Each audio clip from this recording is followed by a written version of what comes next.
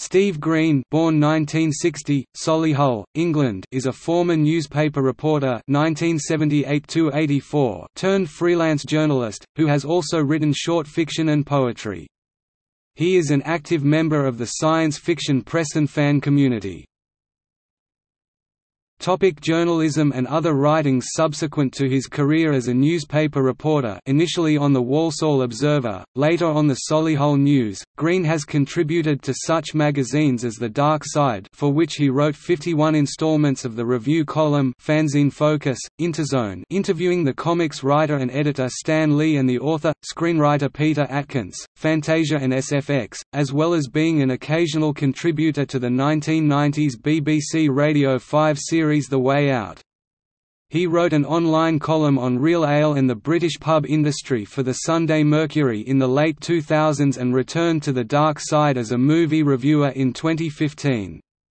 With Martin Tudor, he was also the co-editor, publisher of the science fiction journal Critical Wave, from its launch in October 1987 to its financial heat death in mid-1996. A new, online edition was announced in September 2008, with the same editorial team. The first issue of this new series was released in November 2008, but a second has yet to appear.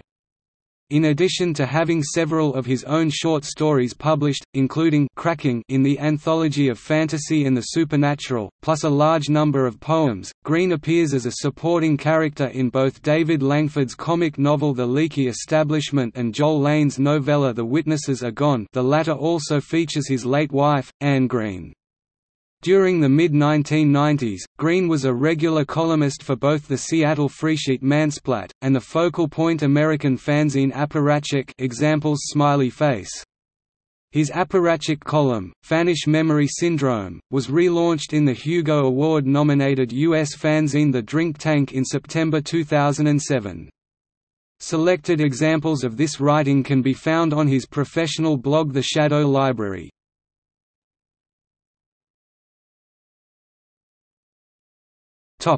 Related activities. Green joined the Birmingham Science Fiction Group in February 1977 and has held several posts with that organisation, including editor of its monthly newsletter. He also became a member of the British Science Fiction Association, eventually taking over the club's column, "Life on Mars", for its newsletter Matrix.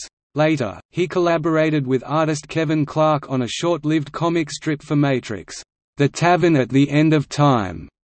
He was chair of the British Science Fiction Convention's Novacon 14 (1984), Novacon 37 (2007), and Novacon 44 (2014). He also ran the Fan Lounge at Intervention, the 1997 EasterCon.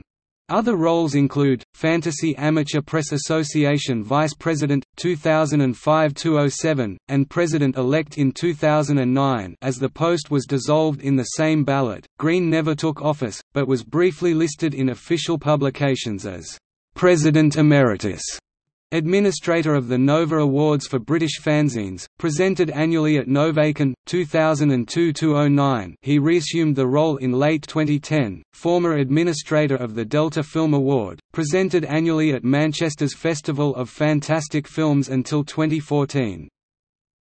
In November 2008, Green announced himself as a candidate for the Transatlantic Fan Fund. He won and subsequently attended the 2009 World SF Convention, Anticipation, before traveling across Canada and the United States. He is currently working on a series of articles about his trip and acted as European TAF administrator for 2 years, a requirement of the post. He was a regular guest speaker at the Exeter University Convention Microcon, 2008–10, 2012–13 and 2015, the final year it was held. Joel Lane's 2009 short story collection The Terrible Changes is dedicated to Green and to the memory of his late wife, Anne. He is currently a director of the UK publishing imprint Rose of Avon.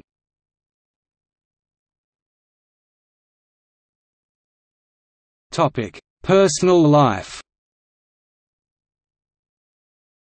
Green married fellow science fiction fan Anne Thomas, born 1961, Merthyr Tydfil, Wales, in December 1983. She died in July 2008, aged 46, following a brief diabetes-related illness.